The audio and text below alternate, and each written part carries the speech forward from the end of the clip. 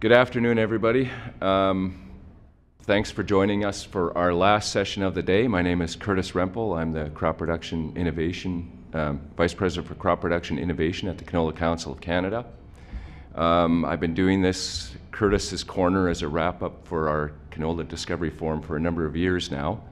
And it's tended to be a bit of an eclectic adventure in answering questions or looking at discovery. I think last year, if I remember correctly, we looked at, we had a series of presentations by researchers looking at the value of canola-based ALA on brain health and cognition, and whether there was a need to supplement with marine-based EPA and DHA, because there are now marine-based canola cultivars that will be potentially entering into the marketplace in the near future.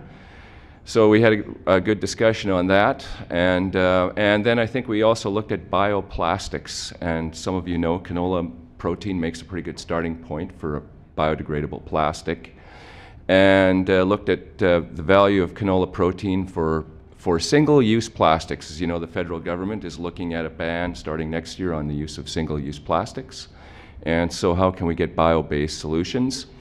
And we had a good discussion on scale-up, but of course the challenge that we ended up talking about was when you want to break down bio-based plastics, you use UV light, and that's the standard way you make them susceptible to UV light. But now if you have a single-use ag application like mulch for horticulture or bale wrap, of course you want it to be resistant to UV light, so it presents a new challenge and a new area for discovery.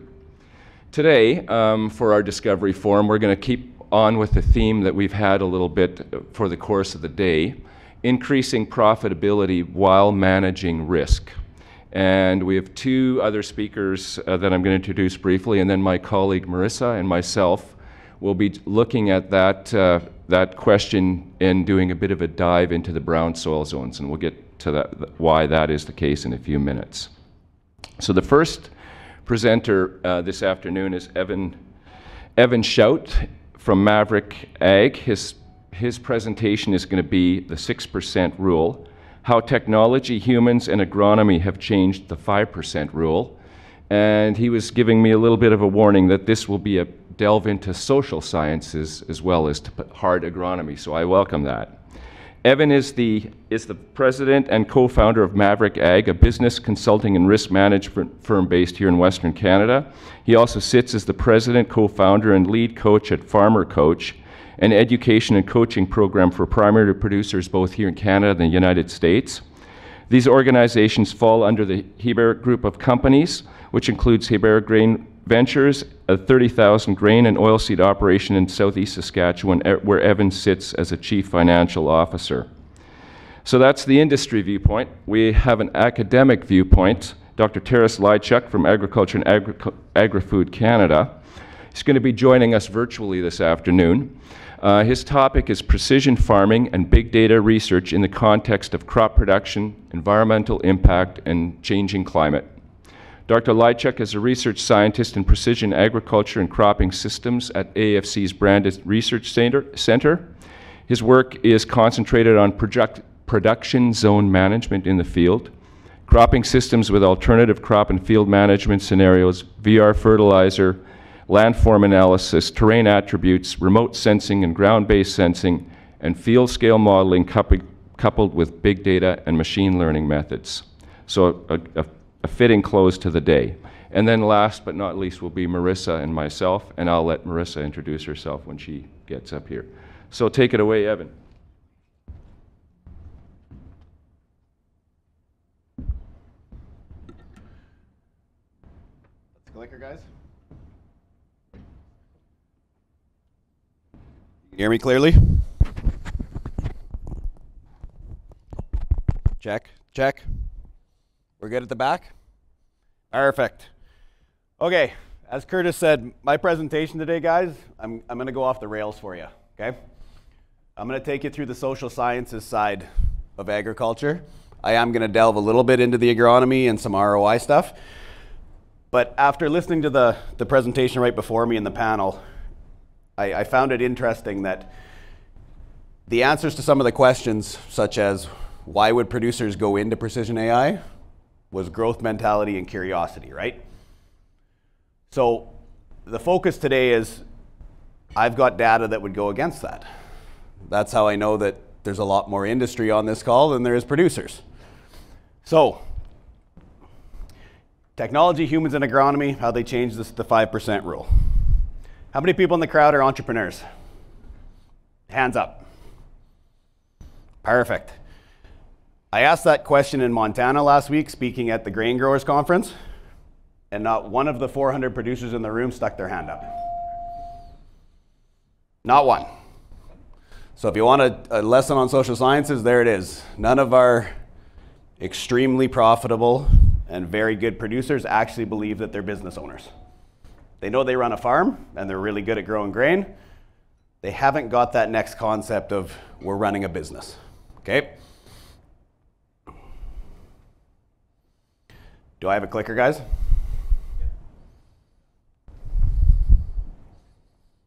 That might work. Oh, there we go.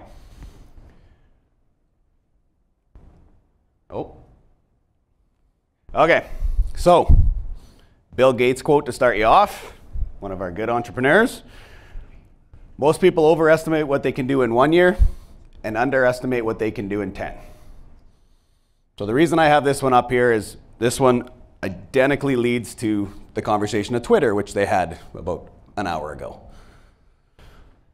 About a month ago on Twitter, guy asked a simple question. How do these guys seed 24 hours a day? And me being dumber than I look, decided I would give an answer. Well, we do this and this. And for the next hour and a half, I had 150 replies of why it couldn't be done. Too wet, too dark, safety hazard, every excuse you could have from any person, right? This is the social sciences side. If we'd have asked the question, let's say you've been seeding 24 hours for 10 years. Look back and tell me how you did it. Then we get somewhere. Shifts, hired extra people, batch fill on the sprayer, timed our fills. That's where we need agriculture to keep moving, okay? So, change is constant, dream big and innovate fast. We purchased a spray trailer last year, $100 and some $1,000 spray trailer, biggest, fanciest, newest thing on the line. Went down there 2 days later to see the farm, and this thing was in pieces sitting in the shop. What are we doing? Well, the two mechanics said wasn't good enough, needed some updates. So this is the most brand new technology out. This is the Cadillac. Not for our farm, it's not. This is where we got to get. So, I said I had data against it. We are fighting a losing battle. Curtis and I were sitting here at the front and we were talking about what's the holdup and what's pulling guys back. It's that the people in this room are doing very good at creating things. Producers are the bottleneck. It took us 11 years just to get 50% of the industry to adopt GPS technology. Auto steer. 11 years. Soil sampling. The industry's still not doing it. We're still not at 50% uptake on soil sampling. Sectional, variable rate, get into some of the actual precision ag tools. Yield mapping's been out since 1994 and we're still not at 50%. This is the social sciences side of how do we get the producers to believe in the products and do the uptake. Oh, wrong way. Okay, so as the title of my thing said, we're going to talk about the 5% rule today. Show of hands, anybody heard this presentation before? Good, very few. So, where the story begins, if you're going to take something from me talking today, write down that name. Dr. Danny Kleinfelter. He is one of the top 25 most influential minds in agriculture. He created the TPAP program, which is the executive program for producers down at Texas A&M. And he's also sits on our advisory board. So his biggest accomplishment was through data analysis, they realized that the difference between the top 25 producers and the bottom 75% of producers in the industry was only a 5% difference. So in this room, we're talking about precision. We're talking about the next big thing. We're talking about light years, right? We only got to be 5% better. We just got to take the first step. So my thought process goes that the biggest innovation in agriculture is going to be between the ears. It's not a technology. It's not a crop. It's not a plant. It's a mindset. So, as I said, top 25% of farms are about 5% better than the average. Anybody in here play sports?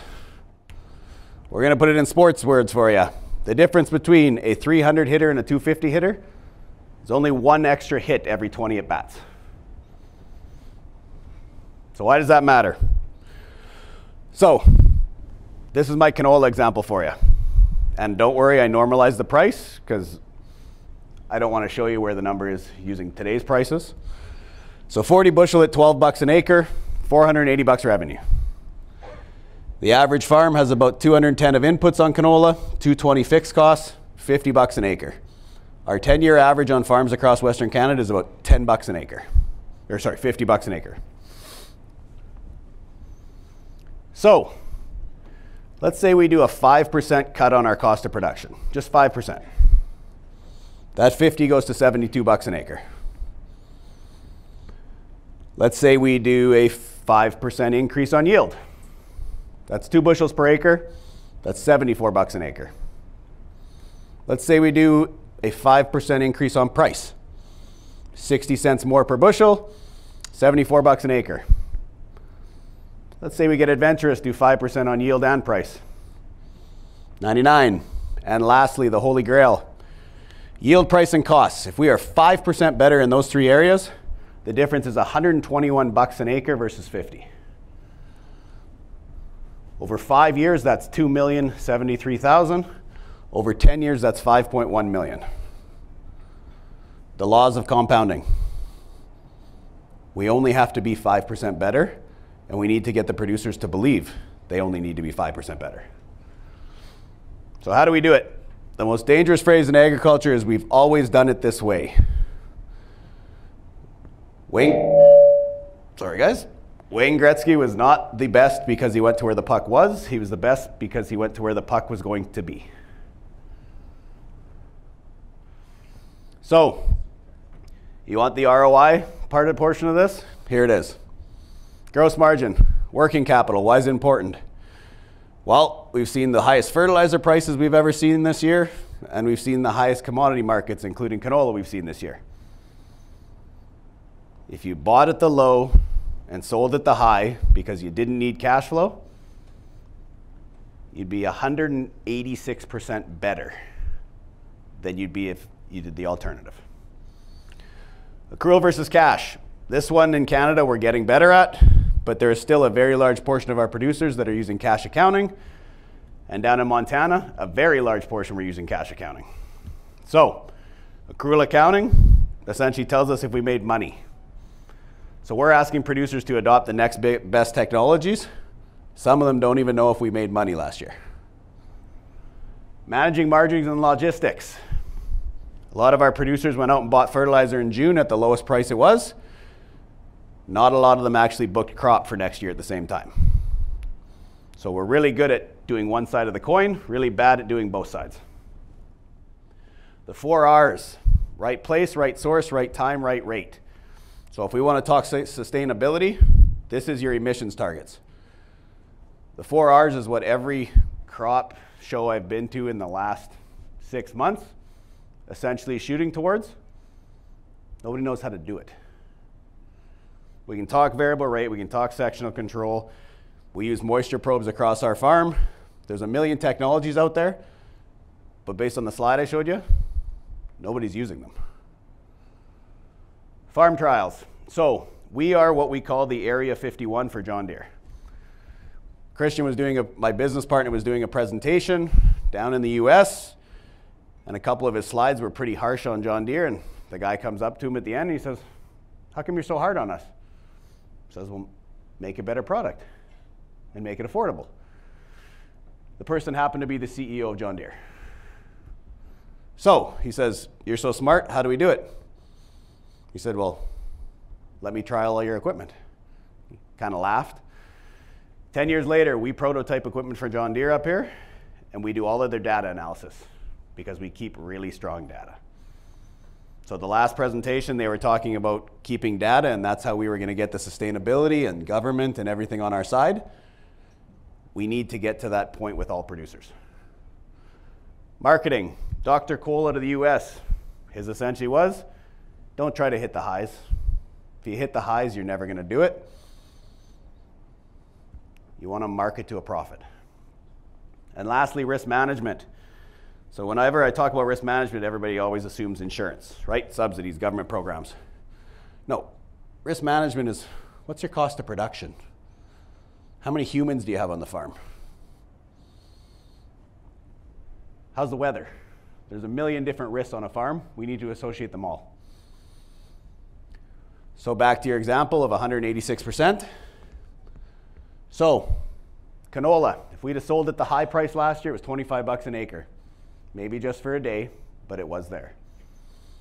The low was more close to 18. Inputs, if you'd have bought in June, it was about 150. If you bought in December, it was about 250. On margin alone, those two sides of the coin on working capital would have got you 81%. Now, if we go back to the 5% rule and say, let's cut our costs by 5% as well, the difference is 186%. That's 630 bucks an acre compared to 220. Small changes, big effects. Okay, so here's where we really get into the ROI side. So, human resources. We have about 7 full-time guys on our farm and about 8 part-time. So we always have a debrief after harvest. And one of our used to work on the oil rigs comes in and he says, you know what? My biggest problem is I go into town and I go drinking with my buddies at the bar and they all call me a farm laborer. Farm laborer is now a dirty word. So in terms of HR, we are in an economy where HR is getting very tight, and we are in an industry where it is seen as a detriment to be a farm laborer. How do we fix that? Cost management. What we measure, we manage. How many farms can tell you their cost of production today? If I ask the room, the answer is not usually very high. In fact, the TPAP stats say 60% of producers actually market without knowing their cost of production. So they're selling grain without actually knowing what it costs them to grow it. Working in versus on the business. So I go to a strategic coach program in Toronto, so does my business partner. We also have EOS on the farm, which is an operating system. As I said, we run it like a business. And he was on a plane ride with one of his members at Strat Coach. The guy owns Mexico vacation resorts. And they were talking about SOPs, which, let's be serious, on a farm, not a lot of farms have SOPs, but I'm guessing a lot of the companies in here have SOPs.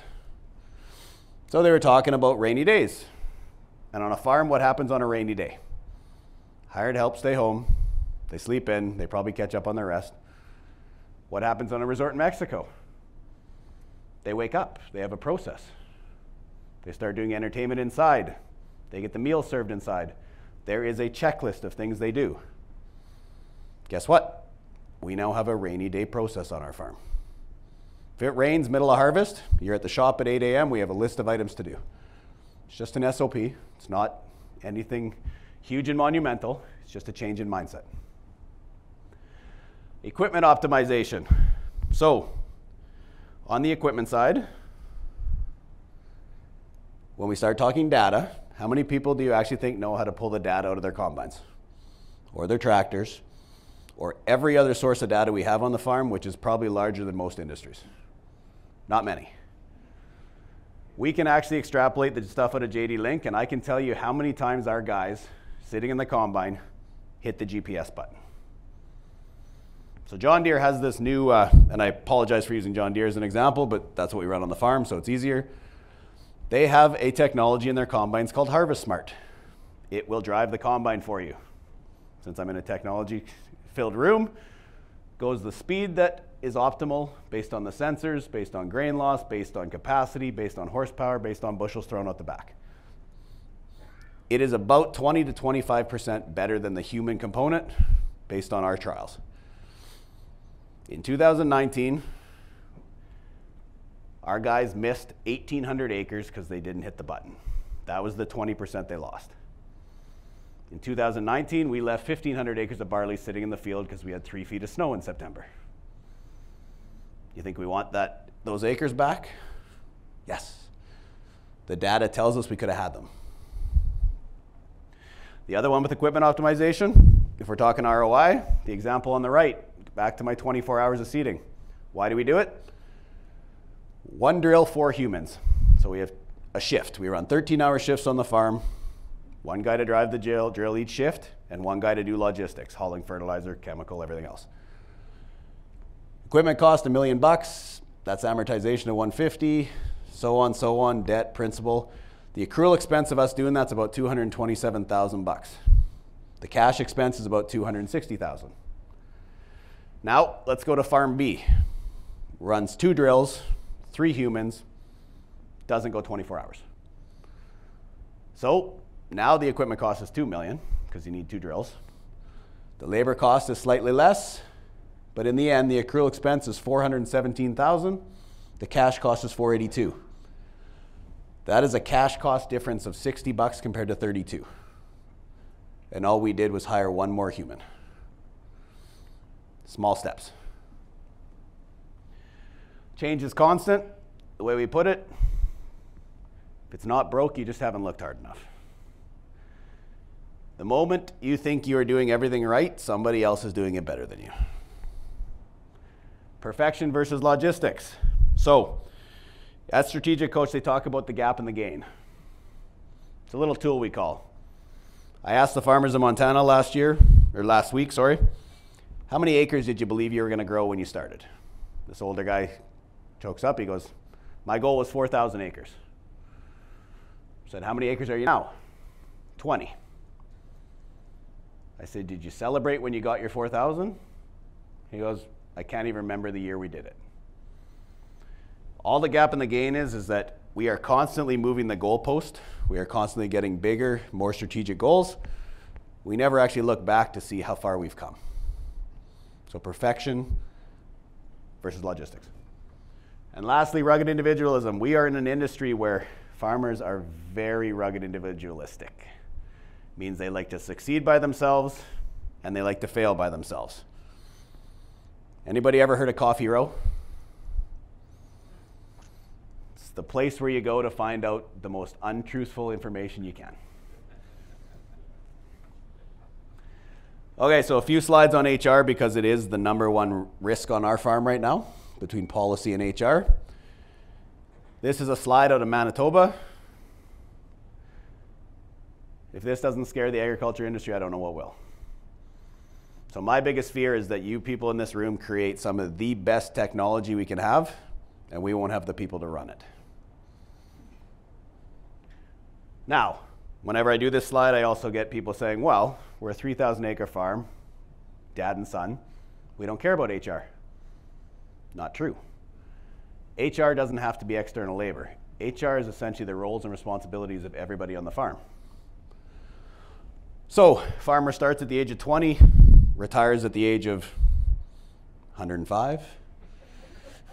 Let's call it 55 just to be nice. Based on the time spent with children, what are the years that you should be spending time with your children? Between the ages of 20 and 55. So, why is HR important? Because as farmers, we're really good at finding more work. The other one, time spent with partner. If you wake up at 55 and you miss the whole first part of that graph, you gonna know the person you're retiring with?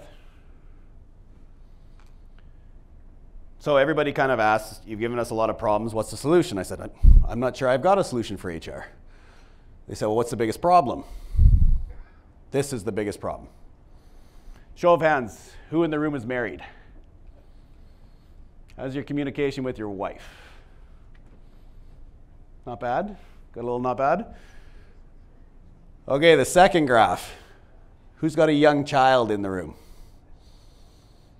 So let's say an 8-day-old, because the first 7 days they sleep, they eat, they poop. They're actually quite pleasant. Let's call it the 8th day. You ever tried communicating with an 8-day-old? There's your communication complexity. You ever tried communicating with a brand new employee? Kind of the same effect. Now the last one. Let's throw in a 2-year-old. So you got husband, wife, 2-year-old, and an 8-day-old. How's the communication? Why are we so bad at HR? We are bad at HR because it is 500% complexity just by having 4 humans. So, one of the last slides, land building finance. So farmers are really good at being farmers. What they haven't realized is they're also real estate owners. And they're investors. How many farms do you know put every dollar they make back into the farm? Almost all of them. The problem is they still call themselves farmers. So there's your life cycle. Farmer starts out as an employee or a kid on the farm, goes into management, starts making decisions, buys some real estate, buys some land, puts all his money back into the farm. And if anybody knows, when you turn 70 or 75 and your kids take over, you're back being an employee. That is the cycle of life on a farm. So the shift, equity to management. So we've gone through the times of very high land equity increase. What we're starting to see now is that before, those farms that had really good equity were your strong farms. Growth, everything else. Now what we found is that the management side of agriculture, once margins tightened, now management is actually starting to shine through. Your strongest farms are the ones that are managed the best. Interest rate risk, I wish I had an answer for you here. We could book 10-year money at 2% 2 years ago, and now it's 7.5%. So if that's not going to affect land accumulation, I'm not sure what will. And then storage versus margin. I think we've realized that infrastructure is important when you see some of the fertilizer markets. So that would be the next step. So why is the succession and interest rate risk and everything else important? Because the average age of farms in this country is 55 years or older.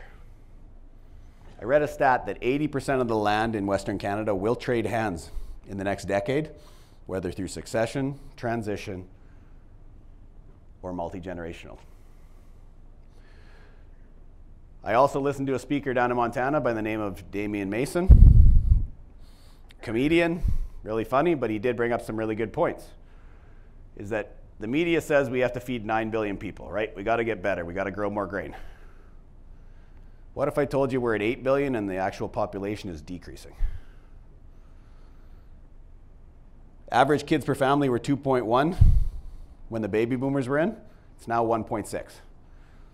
In certain countries, they're actually incentivizing people to have kids, and it's not working. We actually waste 33% of the food that we produce every year. We're growing enough food. That's not the issue. The issue is that we're running out of people. Okay, so last slide, and then I'll get off the stage because I'm sure I'm getting close to my 35. So the mindset, 6% and beyond. True competitive advantage. Brett Walsh was the one that said, if you can adapt and learn, that is your true competitive advantage. Strategic management. Warren Buffett said, only when the tide goes out do we see who is swimming naked. Analyzing, and I love this story, so it was in Good to Great, the book. Kimberly Clark. Anybody know who Kimberly Clark is, the company? They make Kleenex.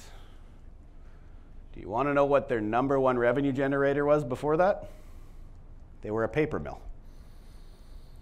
At the height of their revenue, the paper mill made 95% of the revenue, and their CEO decided to shut it down to start working on consumer goods.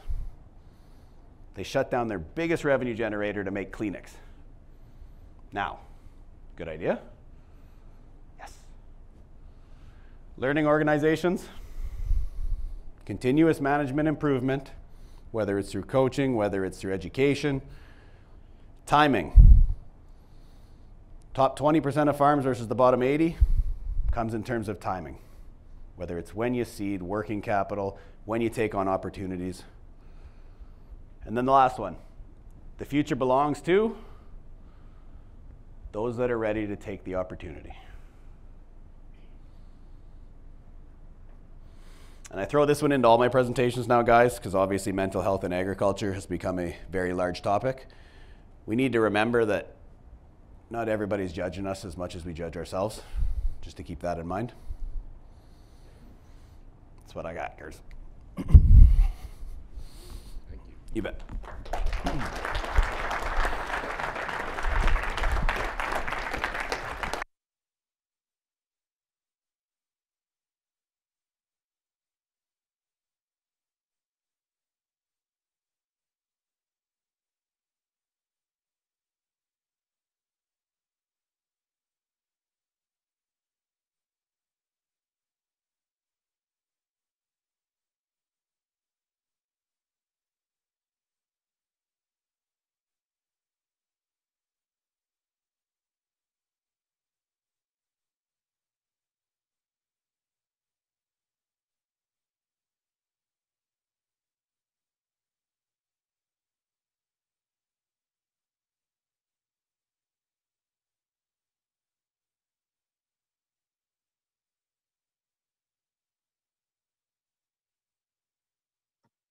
Hello?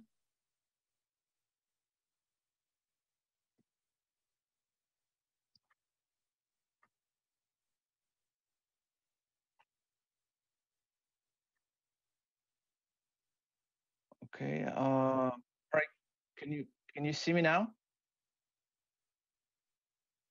Oh, I hear a great deal of feedback. Voice is returning back to me.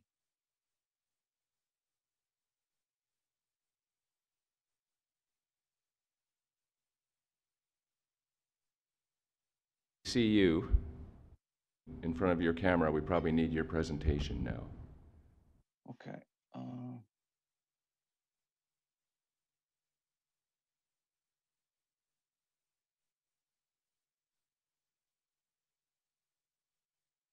Maximize it. All right. Can you? Presentation, we see you and we can hear you. Very. Okay. I still hear the echo in my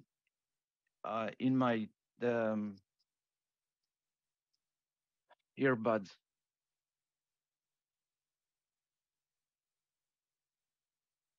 Testing. Well, I guess I'll just proceed like that.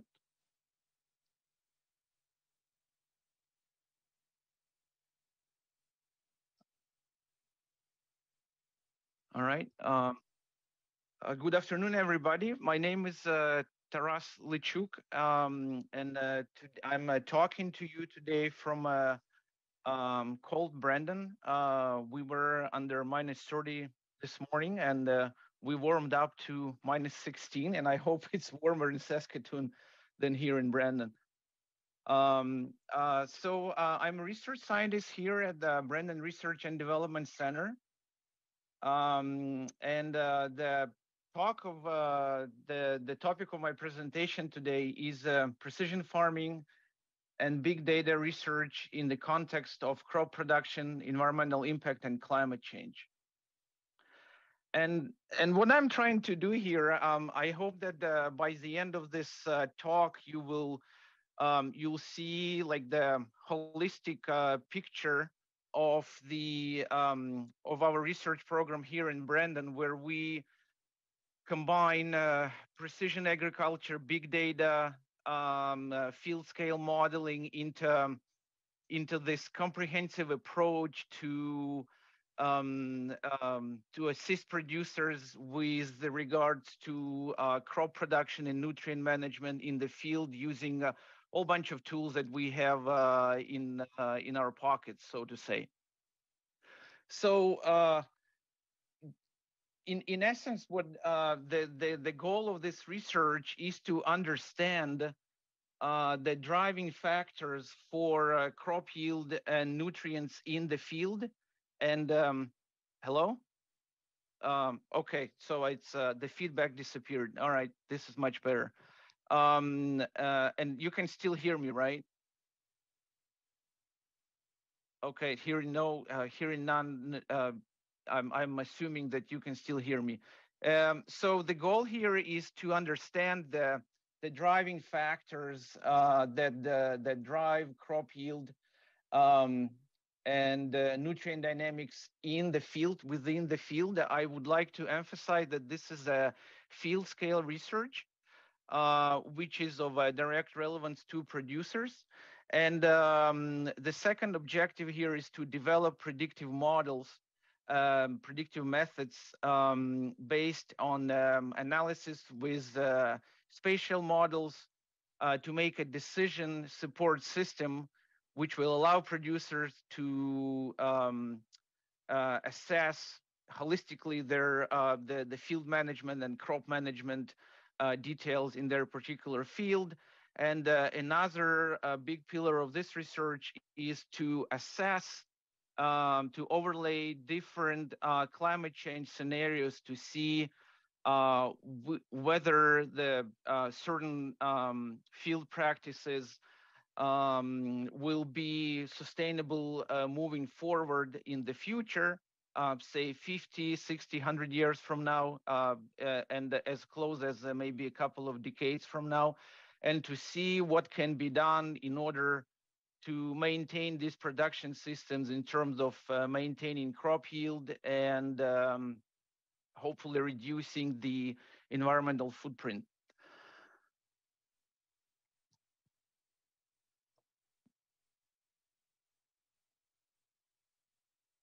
So there are certain objectives that fall under these, the two main goals that I just discussed. The first one is to the assessment of within field variability in terms of crop yield with respect to fertilizer management, crop rotation, and residue management. The second important objective is to identify field zones where nitrogen and phosphorus accumulate in soils, again on the field scale with different rotations of which canola is normally present.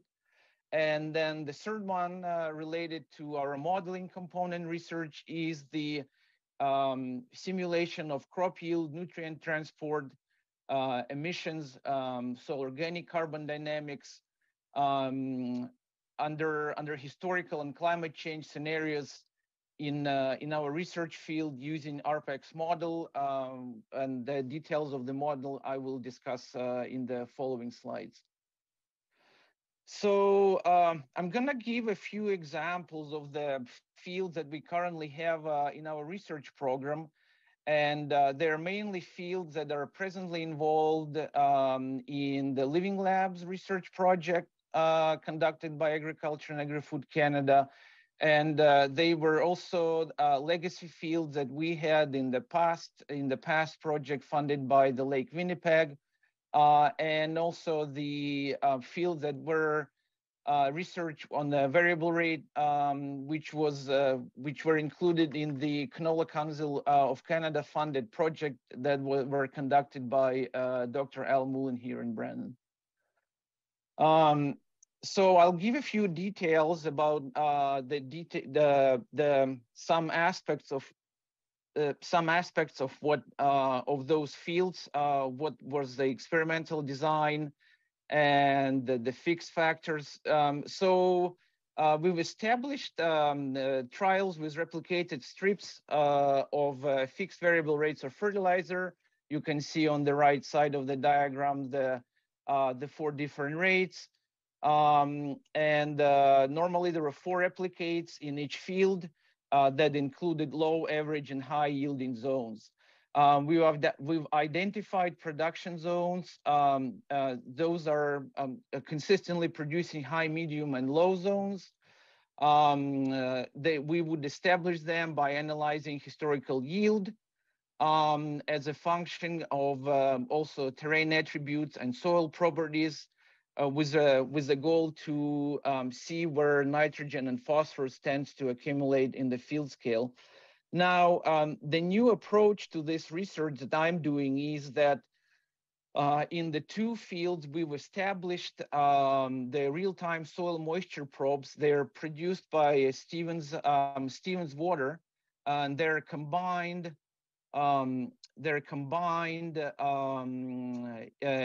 EC moisture and temperature probe. You can see the picture of the probe here.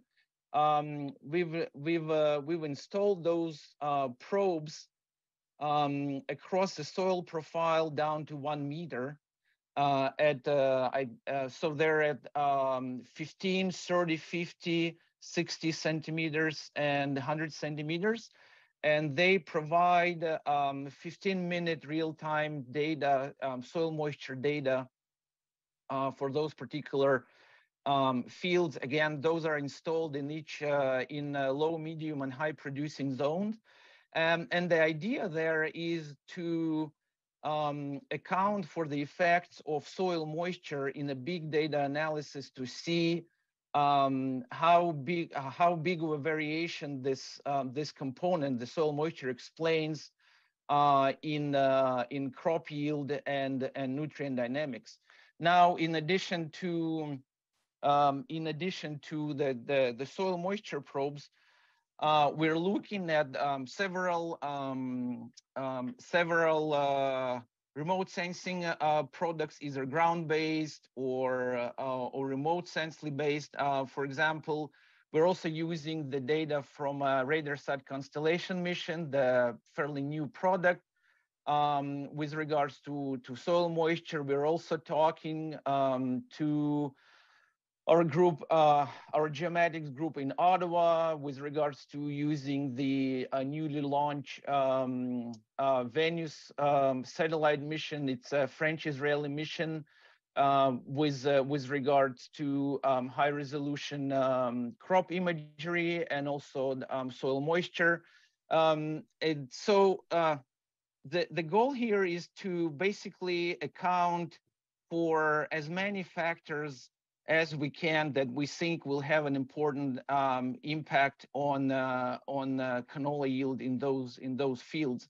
And the reason we're looking at moisture, I'm going to give you a bit of a background why we think it's important, and other environmental covariates. This is just a snapshot from one of the papers we published from my postdoc research.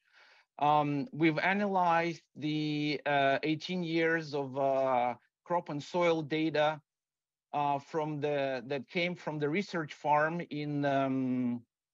at the AFC research farm in Scott, Saskatchewan,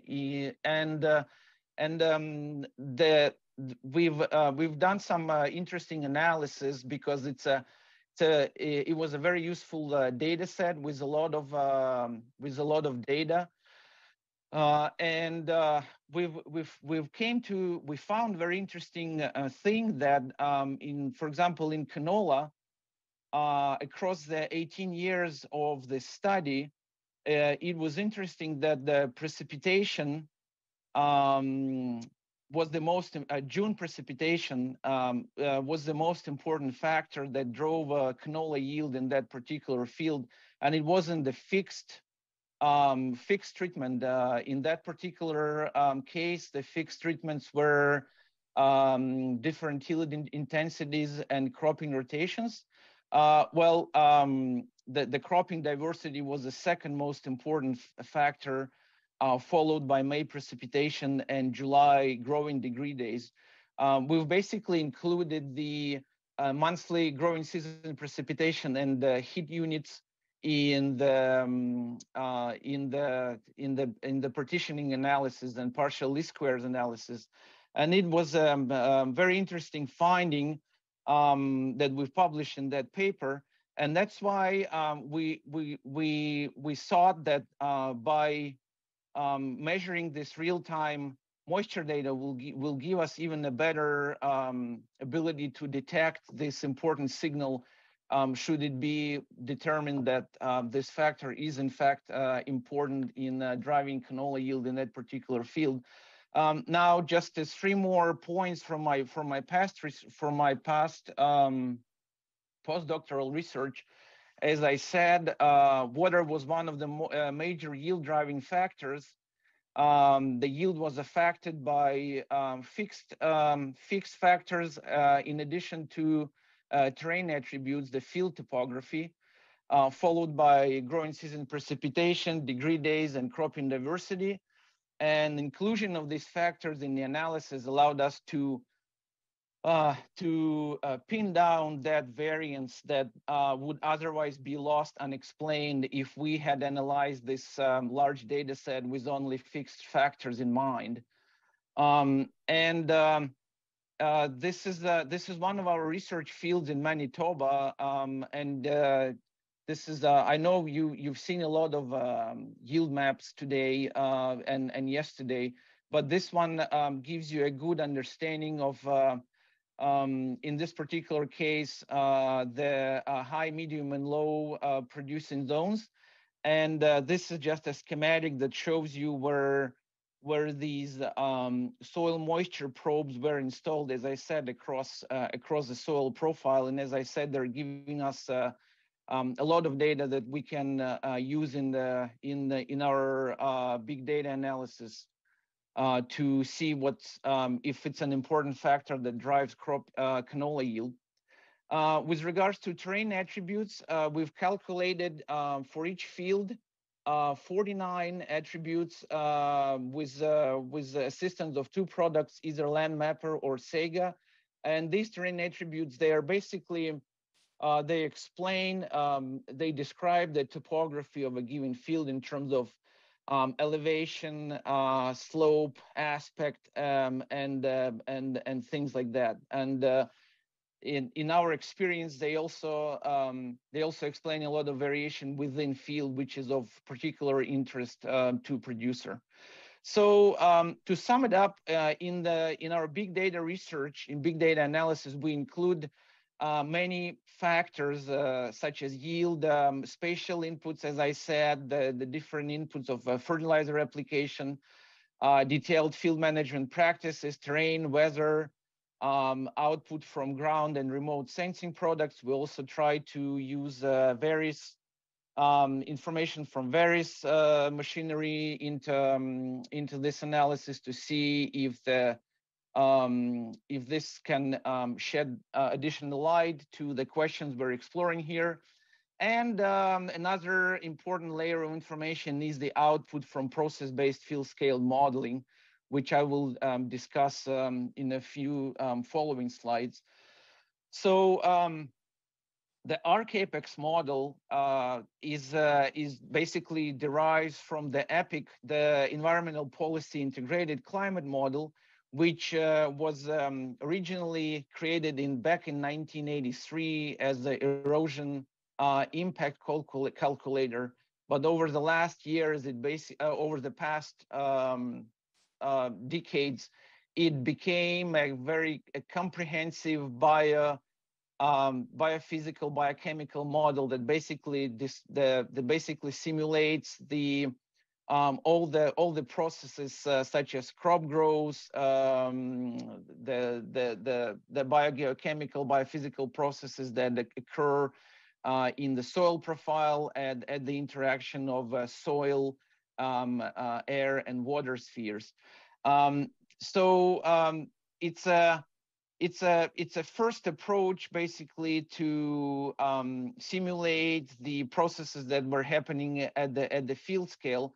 And now with RCAPEX gives us a bit more power in terms of simulate these processes that I mentioned, not only on a field scale, but we can also we can break down the field in the so-called hydrological response units. And those hydrological response units are homogeneous units in terms of soil, land use, and topography.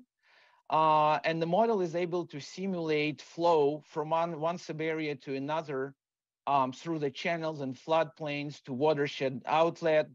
And the model can simulate sediment, nutrients, pesticide transport, and so on and so forth.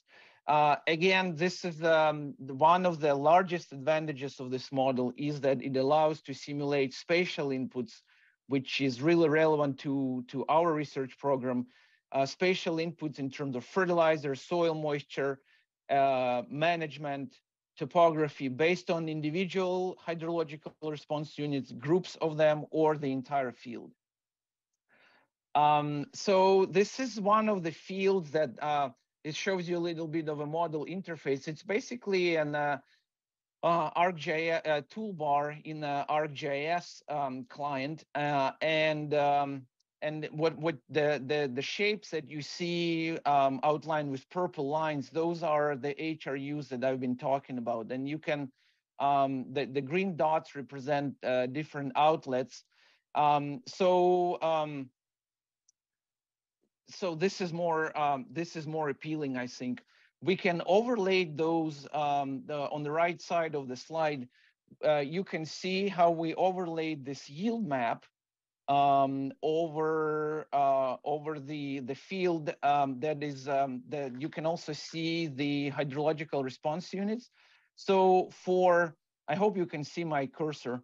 So for consistently producing low yielding zones here, we can look at those individual HRUs in the model output, and we can see what are the factors, the possible factors that are responsible for this low yield. It could be excess moisture, it could be salinity, it could be something else, or it could be extremely dry temperature. Because for each HRU, there is an output that we can basically investigate. In this particular case, we would look at probably a group of HRU because this low yielding zone here and here, it doesn't necessarily adhere to just one single HRU.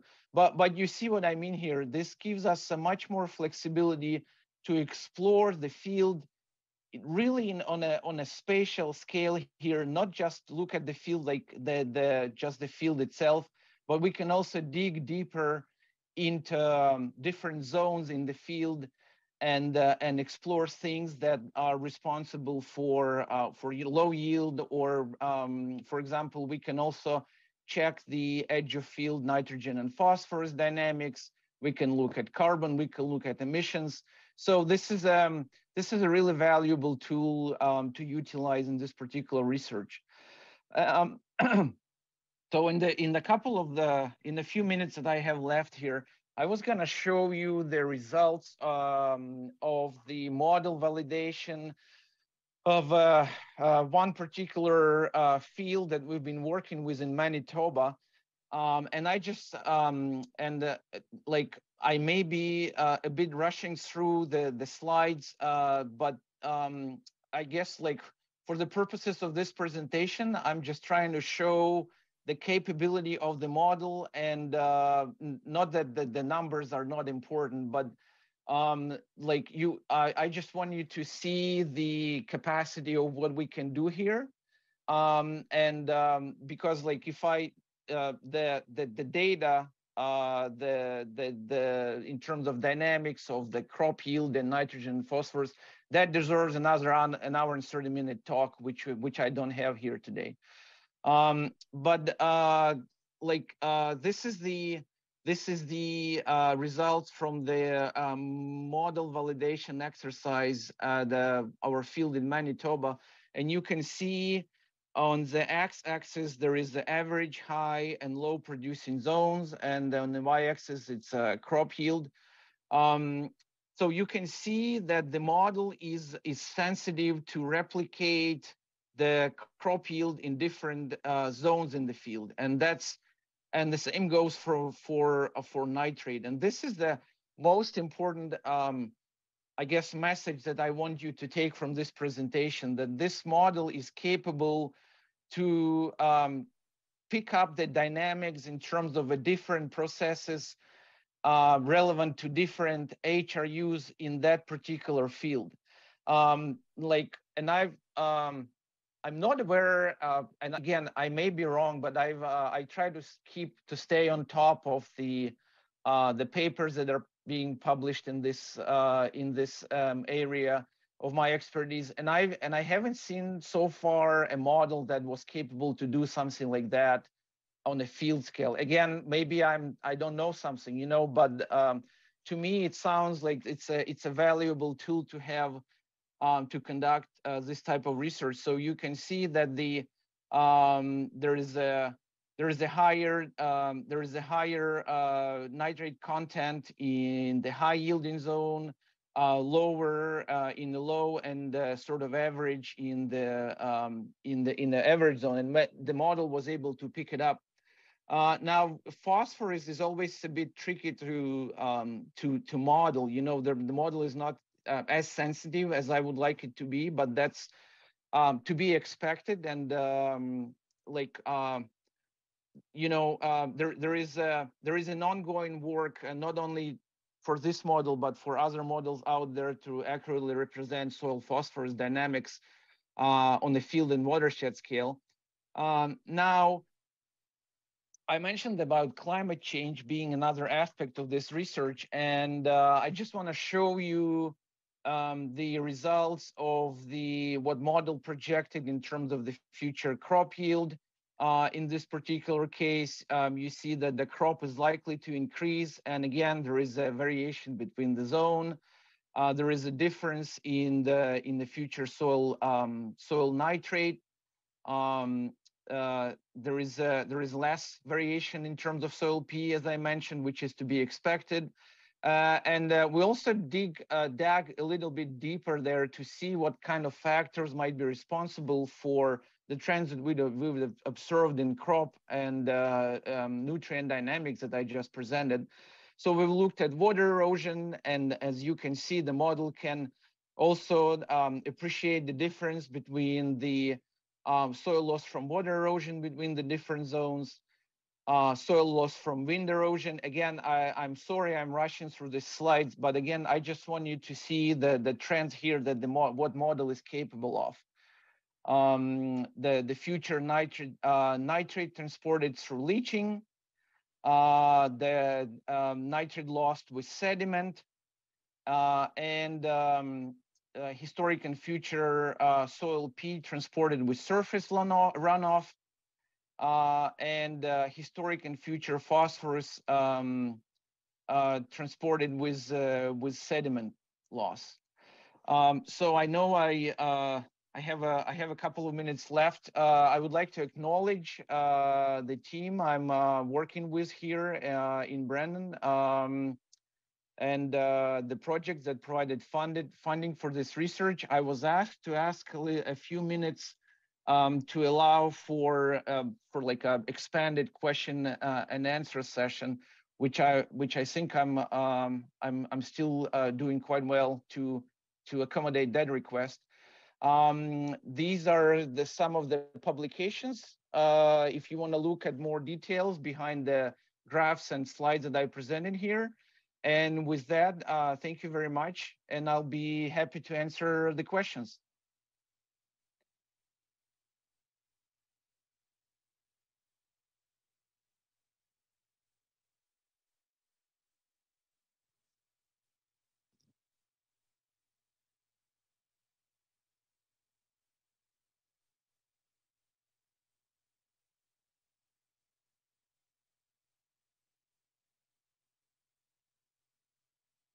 Maybe have come from the microphone. When we're in the Q&A session, you may be getting feedback through your microphone. I'm not sure. There may be no way that I can prevent that.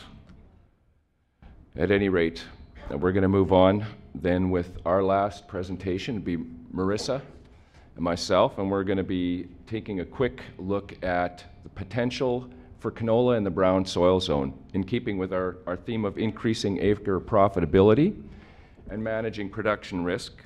The brown soils present a unique opportunity. Just need to wait for our presentation to load as well. Am I anyway? No, you aren't. You can take the time to introduce yourself. How do I work this thing? I think green arrow means go.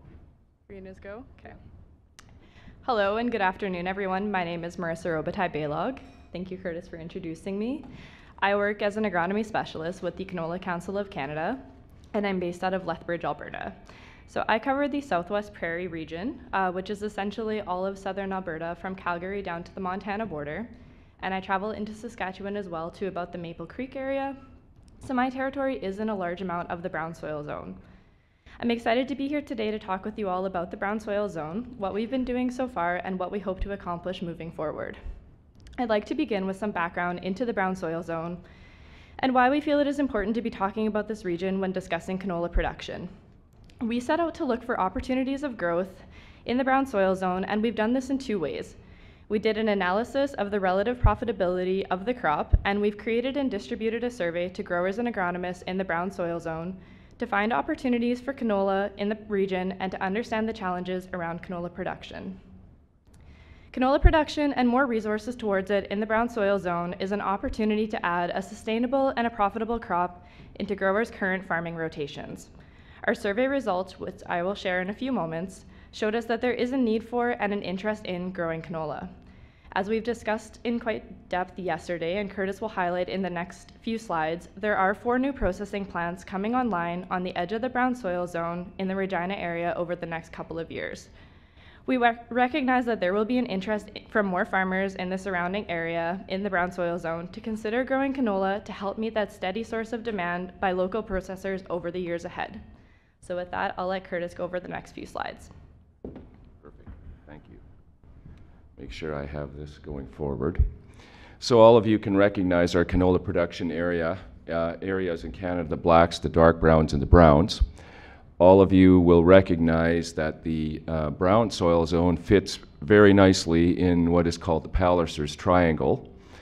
Any of you who took Canadian studies in grade 4, grade 7, and grade 10 will remember, I think I have this right, that Captain John Palliser was a member of the British Army. He was an Irish aristocrat, and his job was to map out the border along the border along the United States from Red River Valley into the Rocky Mountains. And when he got to Palliser's Triangle, which was aptly named after him, actually it was his botanist, who was a really cool guy too. His name was John McEwen, if you want to look up botanists in Western Canada. But anyways, Palliser, and actually it was probably his botanist, who said the area is not fit for man nor beast. Okay? So that was a direct quote. It was settled anyways and farmed because of the need for security along Canada-US border. We had to have people along our border, and so our Canadian government was actively involved moving settlers into the area. But farming, as you all know, has proved difficult and challenging because of periodic, sporadic, and non-predictive rainfall. So they do have rainfall events, but often much in deficit of what is required to actually grow crops, and that's where innovation and technology have come in. Zero-till, conservation-till, plant breeding, etc., has made the area, actually, the brown soil zones, very productive, and probably, if Palliser was alive, he'd be eating his words. To keep on going, as Marissa said, and I think was talked about by Jim and others yesterday, there's expanded interest in the brown soil zones for canola production just because of a recent announcement of crush capacity expansion in the areas south of Regina and in Yorkton as well. And so with online capacity or expansion capacity, which is very substantive, our historical analysis has shown that when plants have been established or been expanded, etc., crop production acreage tends to follow. And so if that's going to be the case, then what can we do to make canola growers as successful as possible in the brown soil zones?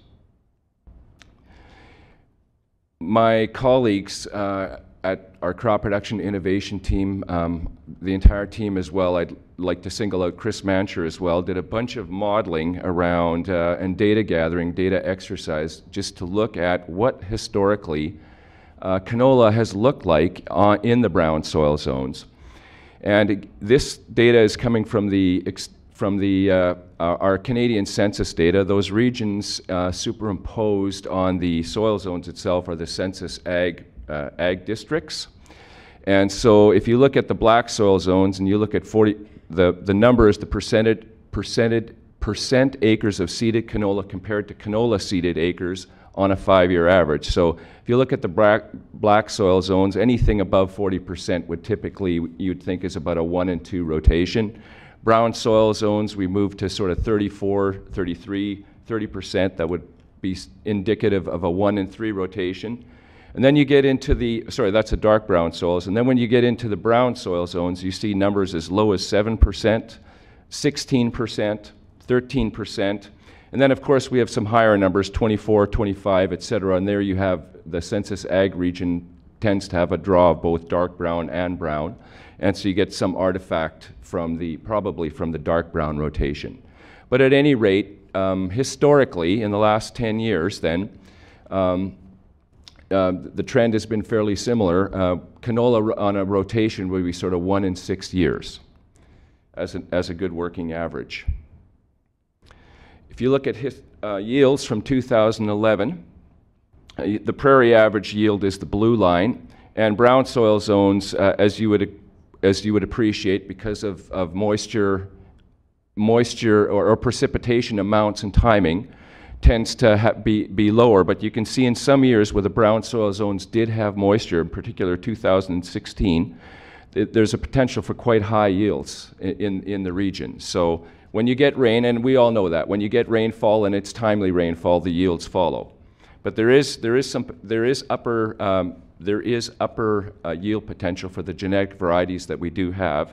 And of course, then our trick will be to think about managing moisture and fertility that goes along with moisture.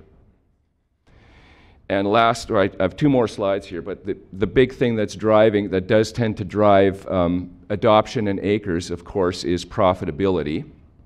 This data comes from the Saskatchewan government. You can find it on the website. And we looked at break-even yields and Saskatchewan yield averages in both the black and the brown soil zones. And you can see, if you look at the brown soil zone lentils, the black bar is the break-even yield covering total expenses for 2022. And then the yellow bar is the average yield, and the standard error bar then would be actually the minimum and the maximum yield from 2011, 2020. You can see in the browns, if you're looking at lentils, for instance, even the minimum yield has always returns a positive ROI, or always covers your break-even costs. Canola, not always the case, and wheat, of course, not always the case. We did pull spring wheat and durum wheat apart. The numbers are slightly different. I'm not presenting the data here. And then lastly, we looked at the commodity prices as well, and just looked at and again, there's a number of different ways you can split out this data, but we took a look at the 2022 break-even prices, and then just did a snapshot in time over the last couple of years, just to look at commodity price versus that break-even price. You can see that lentils and canola, especially lentils, are they have quite a bit of they give you quite a bit of profitability over the break-even price. What was a little interesting is how close wheat tends to follow at times that break-even price. But it shows you that there's opportunity for canola. We all know the opportunities for pulses, and we can start thinking about how we fit in that rotation. We have a lot more data than that. If anybody wants to talk data or wants to see the data, we're happy to share it with you. And I'll turn it back over to Marissa. Thanks, Curtis. All right, so diving into the survey a little bit further, the crop production and innovation team surveyed producers and agronomists who work and farm in the brown soil zone in the summer of 2022, and a total of 19 growers and agronomists were interviewed in detail.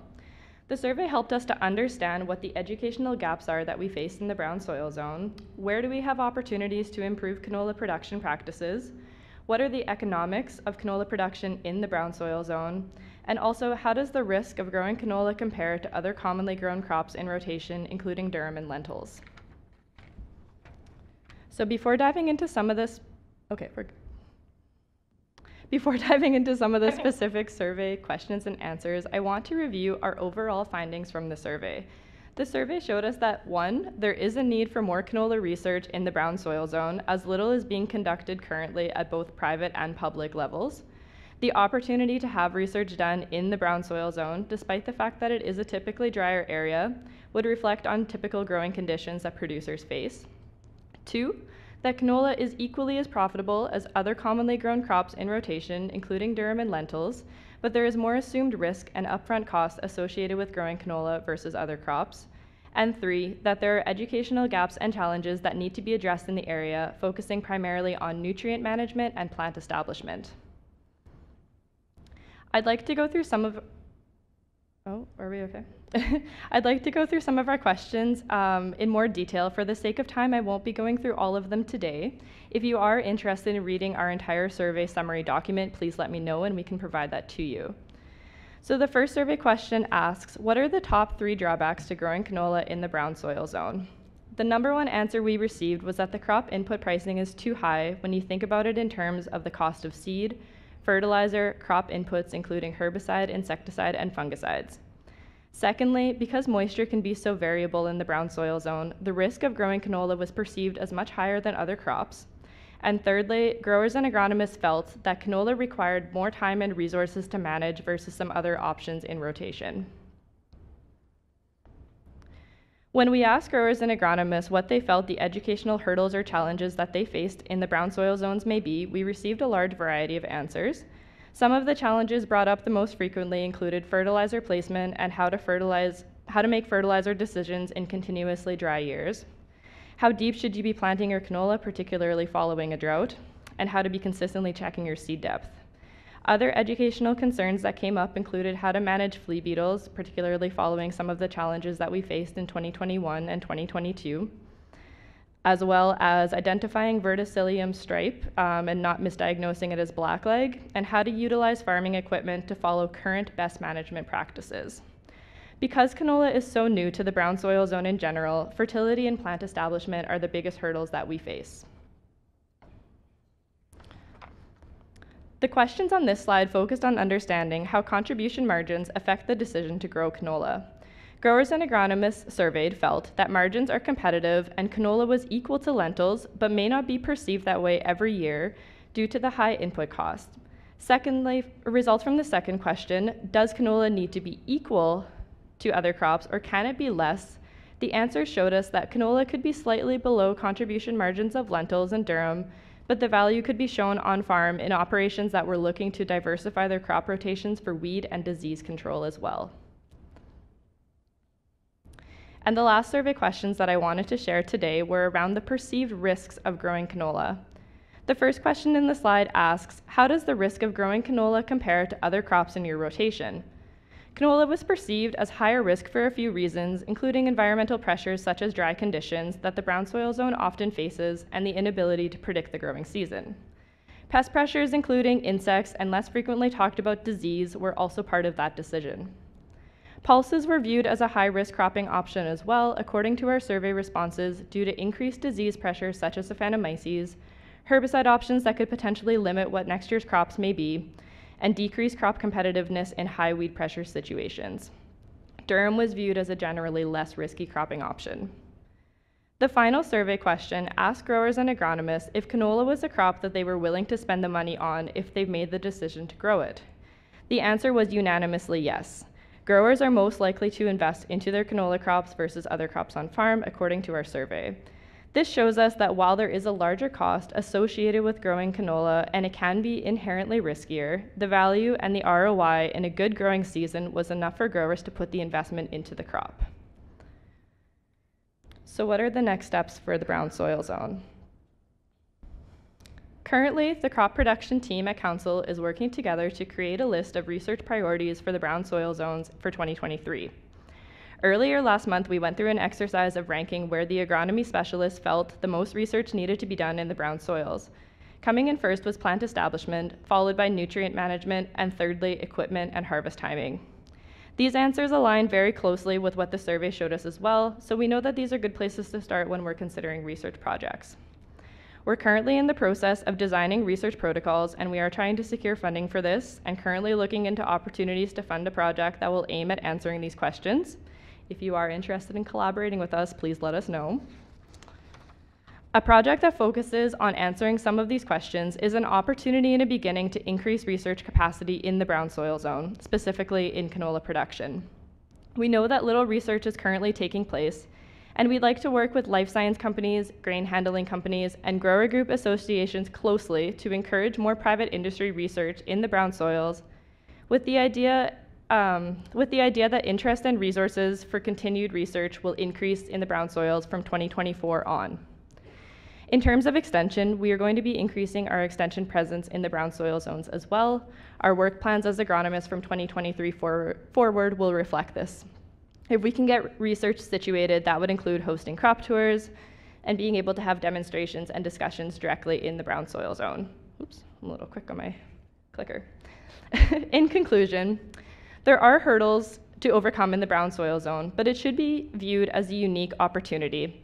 It's unique in the sense that the climate is often dry, often windy, and I do say that as someone who lives in Lethbridge myself, and it can be perceived as challenging.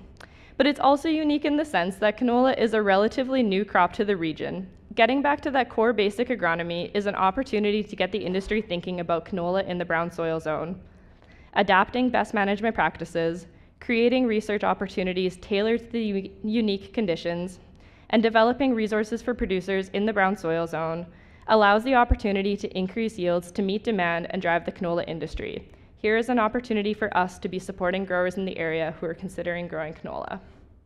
Thank you.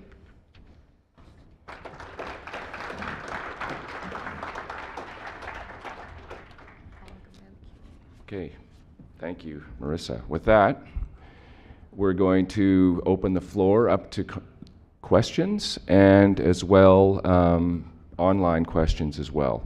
And I think, Marissa, you're going to be fielding the online questions, is that correct? And I'll be trying to field questions from the floor. So, questions. And Justin, if you come to the front, yep. Terrace, I hope you're available. I'll be reading the questions out to you because you won't be able to, if there's a question directed to you, you won't be able to see it. So I'll read the question.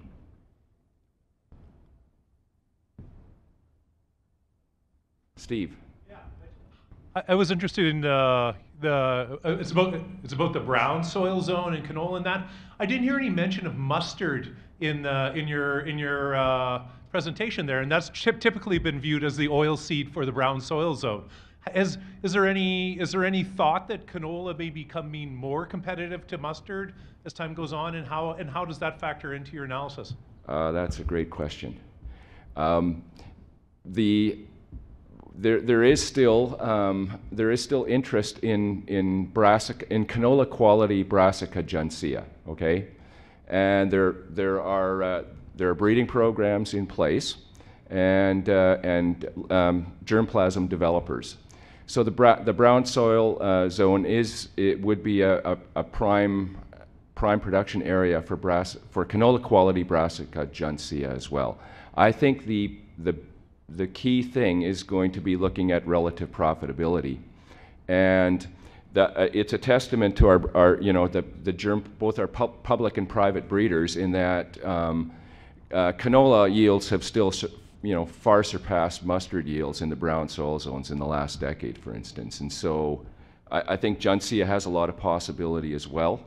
But again, will breeding and agronomy keep up with what we can do in NAPIS? So to be determined. Thanks.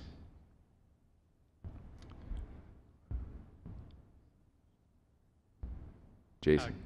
Question for Evan on the farm management styles and some of the things that we see as far as HR and working with employees. And I was just curious, I know like the Hutterite colonies do represent a large percentage of land that they manage as well as farm, and definitely the workforce. Could you kind of mention or comment to any of the strategies that they might be using, or something that have any impact from the colonies?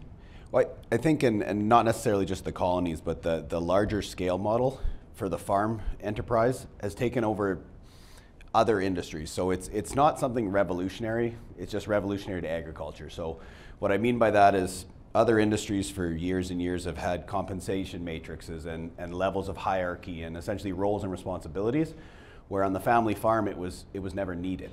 So now that we've seen the consolidation of land and I mean farms growing from that $2,000 to $3,000 or 2 to 3,000 acre mom and pop operation to a 5 to 10,000 where we need to start bringing in HR, they've never had to deal with the philosophies like the colonies have and like some of the bigger agriculture producers have, where you need to actually have assigned roles, you need to have assigned hierarchy of managers and who's in charge of what, and it needs to, and I mean maybe outside the colony side, but it needs to have a compensation matrix more close to industry.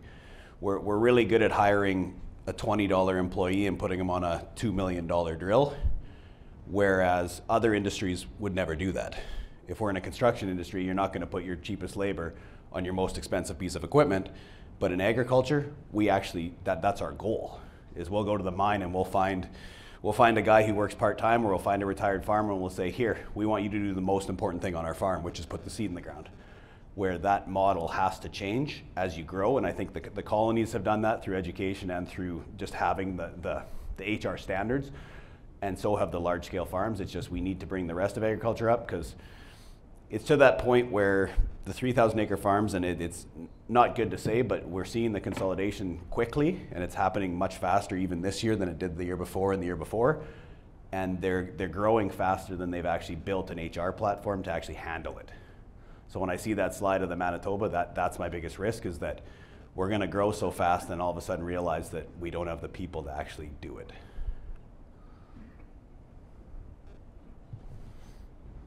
Any other questions from the floor? Any questions online? There are no questions online yet. Well, I'll keep it open online for a couple of 30 more seconds, and then if there are no more questions, I'll wrap up the day. Oh, sorry, there is one. Okay. This one would be for Evan. Has a JDHZ type hoe drill ever been looked at to seed canola in the brown soils? Sorry, this is for Curtis. This drill is used to seed in Palouse country, where seed is placed in a deep furrow to reach moisture, but seeded slowly. I'm going to turn that. I'm looking to my own colleagues here, crop production innovation. Any of you had any experience? Any of our growers in the? Great question. I don't know the answer to that one. I will try to find the answer to that question. I can add a little bit to that. So you can? So okay. I don't have the answer for the hoe drill. I apologize, but I do have. So we've tested in the past essentially a corn planter that they brought up to us. It was a Kinsey that John Deere was trying to turn into the next canola planter, and from a standard of mortality rates and a standard of bushel per acre, it does show to have higher than the actual drill mechanism and toolkit. But what we found was they've been created for southern crops, which means they don't have rocks in the US. So when you bring them into Canadian soils where we actually have a few boulders here and there, the repairs and the upkeep ends up being more detrimental in the downtime than it does to actually comparing. So even though we had a 60-foot corn planter that could essentially do the job of a 60-foot drill, the downtime ended up being more than what we needed. Thanks for the comment.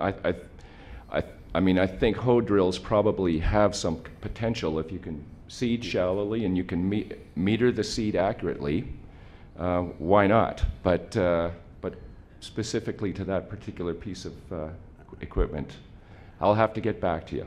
Well, and I think it ties back to the moisture comment he made, is that, and I think Rob Stone touched on it, is if you have moisture in the brown soil zone, those roots will find it. So we've had wheat roots nicking at a 4-foot moisture probe in the ground. So if you can get the plant started, it will have the ability to find moisture, so which is a benefit for the brown soil. It's just, I think, that shallow depth, and if you don't get rain, that's where you end up paying for it in the brown. Yeah, and the whole rooting question may be one of the keys to look at, one of the key differences between Gencia and Napus as well, right? We may find that there are some interesting differences in terms of gene expression for rooting depth, etc. So again, more on that front as well. There is another online question. Okay. How much canola acreage is handled by custom operators? We see this in increasing where we live in the USA for corn and soybeans. Now you're outside my realm of experience. I don't know. Anybody in the audience? There's any of our other panelists this morning? Anybody have any idea on numbers of custom or acres of custom app? Again, I'll get back. I don't know the answer to that. My apologies. I think I'd be fair to say it's growing. Yeah. Right? So. And even like I said, I was down in Montana last week, and a lot of the conference, this was the first one that the grain growers had included the canola and pulse grower side of it. And they're starting to see the potential in canola going down into the US now as well. So, I mean, there is potential of pulling it down there and getting increased acreage, because I think it's an attractive crop right now. Yeah, what'll work in Montana will work in the Browns in Canada, and what works in the Browns in Manitoba or in Saskatchewan translates to Montana and other areas as well. So, well, I think with that, I'm going to just try to wrap up the day. First of all, yeah, we had a couple of good sessions. I always actually enjoy doing this, but I'm not always on my A game here. But hopefully, I can bring it here. So our first session was around precision agricultural technology, entitled Precision Agricultural Technology Today. And there were a number of things that jumped out at me and our group. They tended to be sort of one-liners. It's not rocket science. It's even more complicated.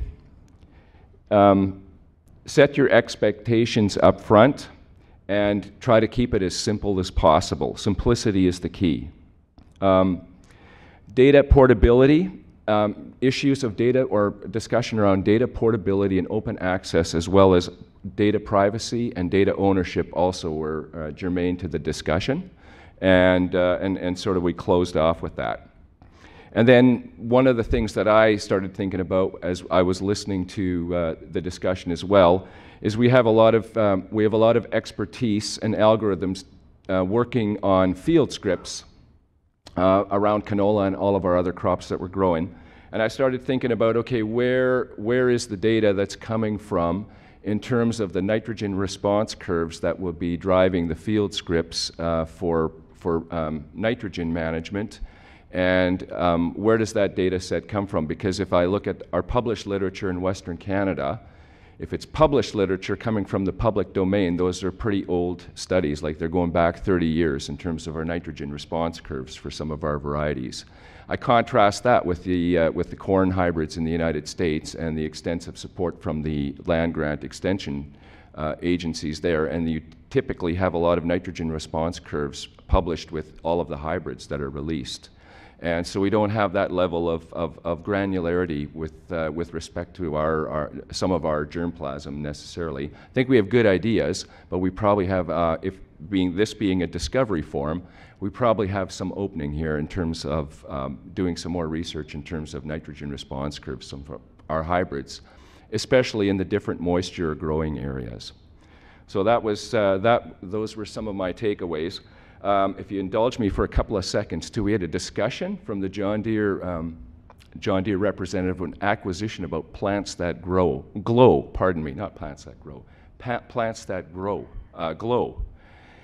This was done, I think, if I remember correctly, and maybe Larry Cernick will keep me honest here as well.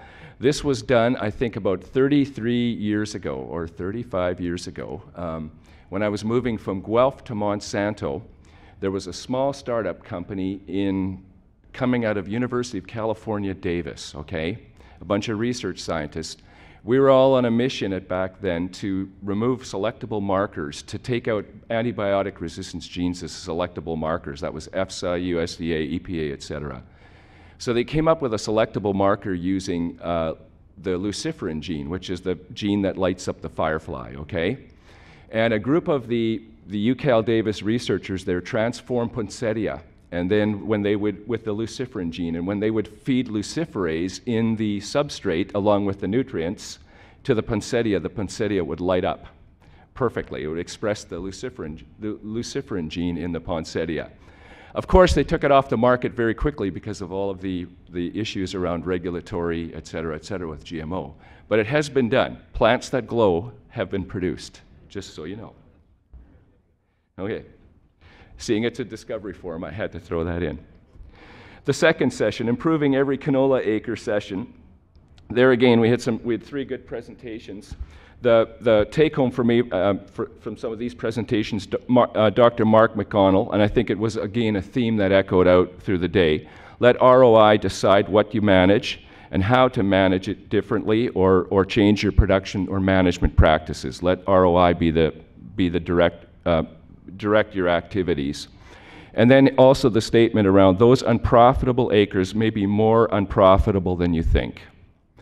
Marla really got us out of the box with the idea of, it's never dawned on me, take the soil from the bottom of the slope and move it back up to the top of the slope. I've never thought of that. It's a brilliant idea in terms of restoring organic matter, et cetera. So that might be the most out of the box thing that we've ever had at a Discovery Forum. And also I appreciate all of the tie into the physical properties, compaction, et cetera. We so easily forget all of the things that drive soil and root growth and fertility uptake and of course profitability. And I had another quote here, from Marla, which really resonated. We've added variability by not talking or thinking about variability. Thanks for that quote. That should be a highlight for the day too. And the last but not least, we had David Wetter talking about tile drainage, and really talking about what a difference maker tile drainage can be. We've seen evidence of that, but that there are situations where it may or may not be so helpful, and that there's also watch-outs, and it's not the tool for every acre in Western Canada. And then last, where the farmer panel was really interesting as well. That's one of the quotes that came out was make better data, or make better data in numbers, both for our farmers, for politicians, and for the public. And that was in this discussion around carbon and nitrogen, as well as other tools that or other data that we're capturing in terms of utilizing data for making farm management decisions. And then continuous learning is key to success for this group of growers, and I think that came out in spades.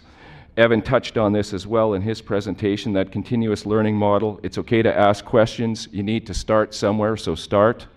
And then I think the other thing that I learned is it's maybe okay to hire somebody if you don't have all the answers yourself. And that, I think, is it for my wrap-up. So before we conclude today, just wanted to again thank all of the speakers, both in the last panel and throughout the day. So we can have a final closing round of applause for all the speakers. I appreciate that. As with our other sessions and other days, in lieu of speaker gifts, we're making a donation to the Keith Downey Undergraduate Scholarship at the University of Saskatchewan. And so thanks, Keith, again, and donations made on behalf of our speakers. Again, a couple of housekeeping things here. We also ask you to fill out our Canola Discovery Forum survey. We have a brief survey. Reminder to collect CCA credits if you haven't done that already. Recordings of our presentations are going to be available in our virtual platform for early next week. There's probably a bunch of nuggets you want to go re-listen to again, just to clarify. And if you do have other questions or comments around any of those presentations, feel free to contact the speaker or contact us as well, and we can forward them.